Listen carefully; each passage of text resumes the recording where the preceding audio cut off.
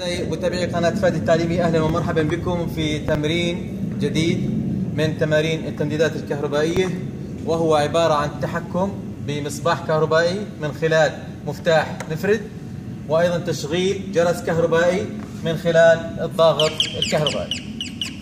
أضفنا في التمرين ابريز، فإلى التفاصيل إلى الشرح. قرب شوي. عندنا الخط الحار، معروف الخط الحار راح ينزل على المتحكمات الثلاث اللي هن اول شيء المفتاح المفرد لازم يصل خط حار، هذا هو الخط الحار، اجى من هون، هذا الخط الحار الاحمر نزل على المفتاح المفرد. الان الخط الحار الاحمر نزل على الابريز بالسلك، هذا السلك نزل خط الحار على الابريز. الخط الحار ايضا نزل على الضاغط الجرس بالخط هذا.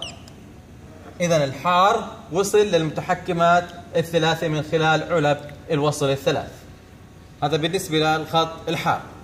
الآن في عندنا راجعين بالدائرة، بس أول راجع بكون باتصال بين المفتاح والمصباح اللي هو اللون الأزرق هذا. إذا هو خط واصل بين المفتاح والمصباح، نسميه خط راجع. هذا هو جبناه خط أزرق من هون إلى المصباح اللي على اليمين. في بالضاغط هون في خط راجع ثاني، خط راجع اللي هو بيتصل بين الضاغط والجرس اللي هو باللون الاخضر حطيناه. اذا هذا الراجع الواصل بين الضاغط والجرس.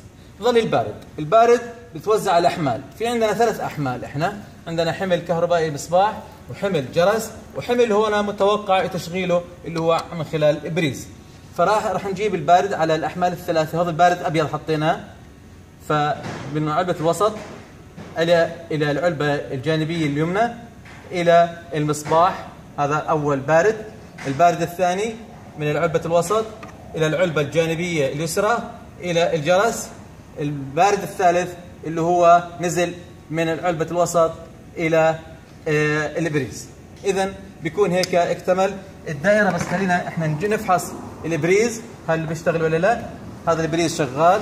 إذا الدائرة اكتملت بكل عناصرها، بحيث انه المفتاح وصله حار وراجع للمصباح، الضاغط وصله حار وراجع للجرس، والبريز وصله حار وبارد، والمصباح وصلها راجع من المفتاح ووصلها بارد، وايضا الجرس وصله راجع من الضاغط ووصله خط بارد.